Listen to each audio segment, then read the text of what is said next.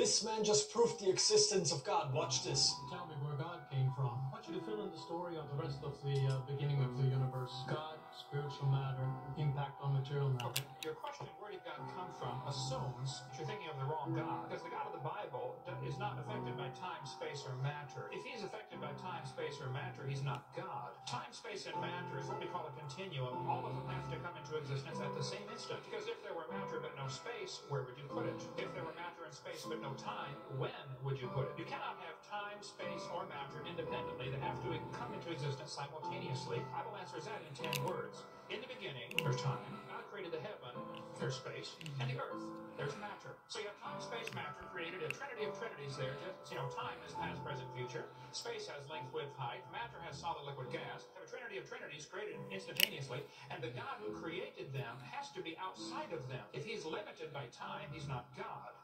This man just proved the existence. The Dart Zone Max Solo is just an awesome little blaster, and there's a lot of people in the 3D printed Nerf space that have essentially started working on this thing.